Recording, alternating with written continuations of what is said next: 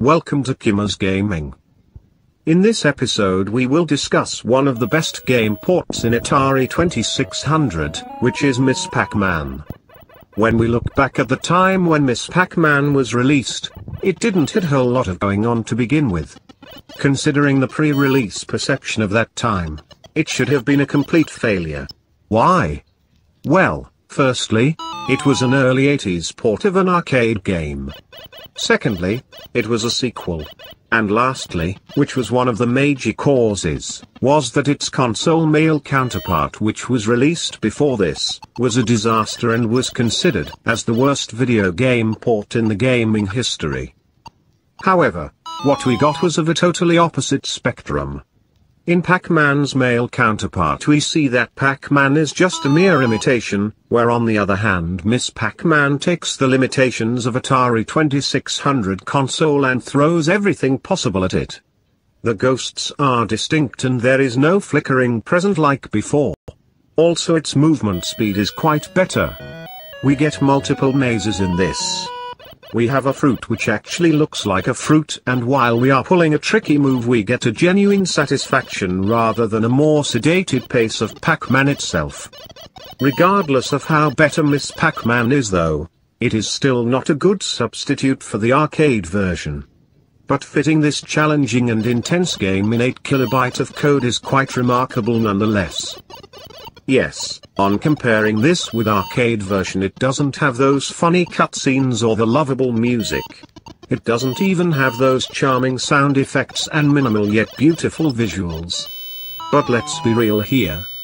We expected that. However, it does look very close to its origin. You must have seen the legal notices that appear at the start of every game these days, mentioning what game engines were used and what studios were involved, plus all the licenses which were paid. Well, that doesn't fit well in this 8 KB of code. Not even close. And we eventually skip through it trying to get something that we can actually play. To be honest, this is the most enjoyable 8 KB of code I have ever encountered. I am still thinking of another Atari 2600 game which could match up to this. When we analyze the game more, we see that game's copycatting isn't only limited to the visuals. Going through the maze and munching hyphens rather than dots remains as usual. Dodging ghosts still remains the most toughest part of the game. One of the fun part in playing this game comes from taking all the risks. In scenarios where we are heading towards a fruit but we see a ghost approaching it as well.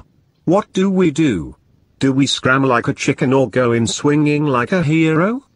Those close calls of the game keeps the dopamine and adrenaline levels high.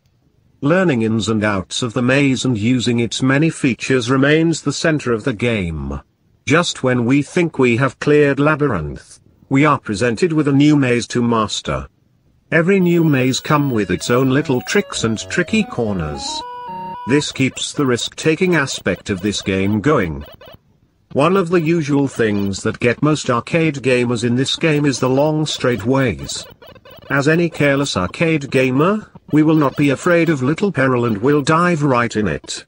Only to start swearing when the two ghosts pawn us in straight ways. It will feel like a horror film, as the two evil ghosts from both sides come to eat the player's soul. And if anyone is thinking that any gamer will learn his or her lesson in this game, think again. As it is more fun to take risks no matter how many times we lose our lives, we will take straightaways headlong. Sometimes we don't want our nerve vessels burst while playing. Therefore, Atari 2600 comes with a select button. This comes handy at these times, allowing us to adjust the number of ghosts available in the field. Say, if you want a more simple and relaxing game altogether, then just deal with 1 or 2 enemies. However, I must warn you that by just decreasing the number of enemies won't get you through. Since the challenges are not only in the number of ghosts but also in their aggressiveness and speed. They become more as you advance further. Don't be fooled, as they will not chase game as much in early stages, but later on, they will chase you like a paranoid psychopath. And to be honest, it is in those levels that the game is at its best. As we build our skills, we find situations growing more desperate, thrilling and risky. Each factor such as mechanics, climbing difficulty and spot-on collision makes this game very fast-paced and addictive. It is just as good as its arcade version. Maybe it does not have the charm as its big sister, but it replicates far better than any other ports of arcade game in Atari 2600.